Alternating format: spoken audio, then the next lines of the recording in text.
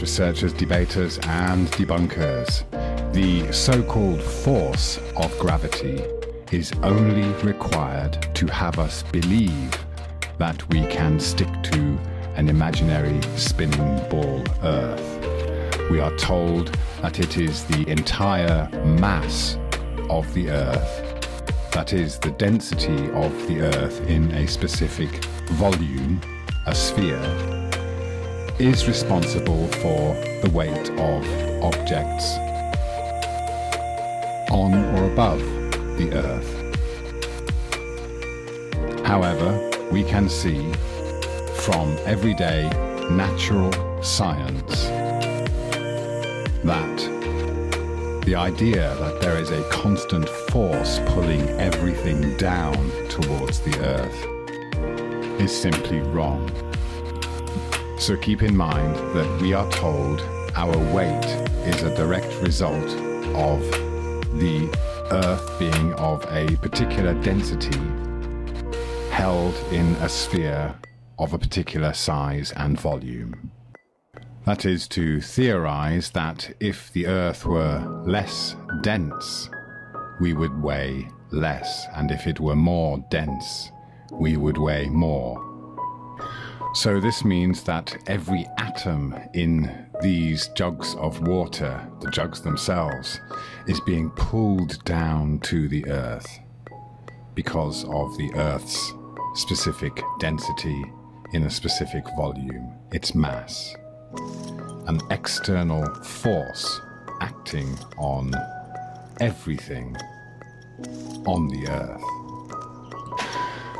So of course, with the presupposition that there is a downward force called gravity, which is only really measured when dropping things through the air, we then have to counter that force with a buoyant force.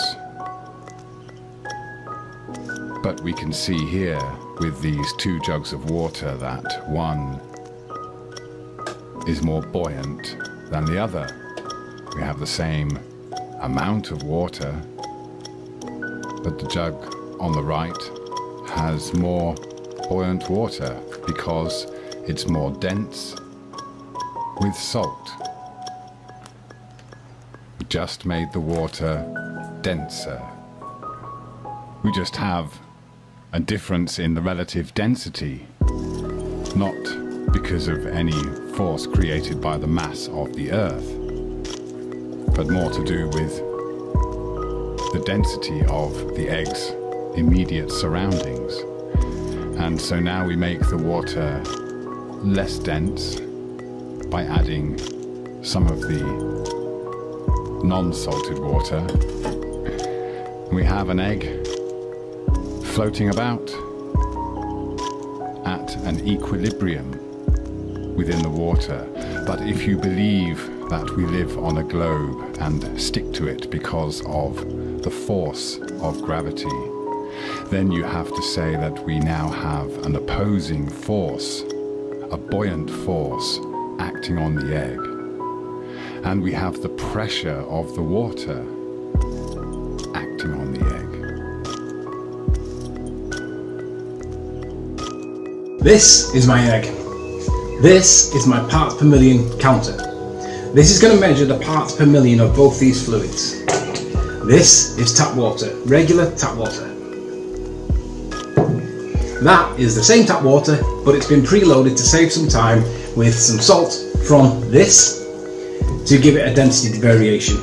It's going to measure the density of the tap water.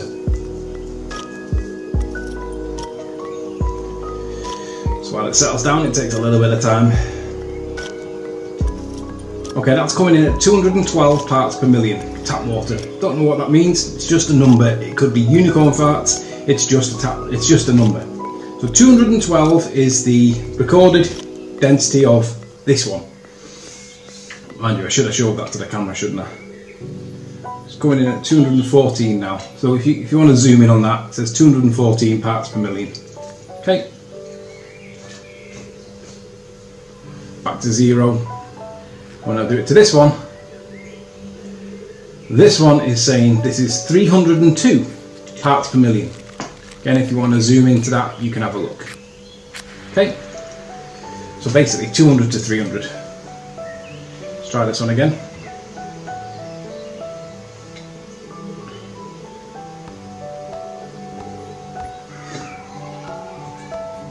$208. Yeah, it's about 200. Then this one's about 300. Yeah, so it's 200 and 300, right? So one's got 100 more parts per million than the other.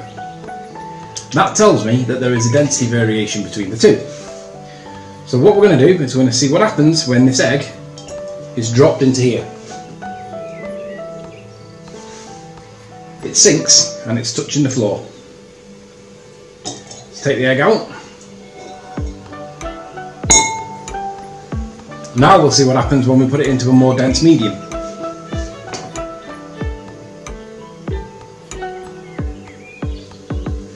So whilst that's settling down, this was done last night because it takes ages for it to dissolve and get to a point where it's saturated.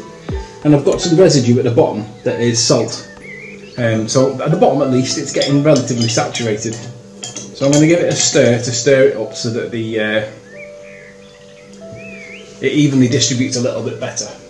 Because what I'm hoping to do is get the egg so that it's just sat above the bottom of the thing. Some people will argue and complain and say that I shouldn't have stirred it, I should have left it as a gradient. It doesn't really matter, because what we're trying to establish is, if the medium is different, does it make a displacement? Does it force a displacement? If it forces a displacement, according to Newton, there is force. This is just normal table salt from your favourite supermarket. Other supermarkets are available. We can tell that the density of the egg is equal to the part in the glass where the liquid is.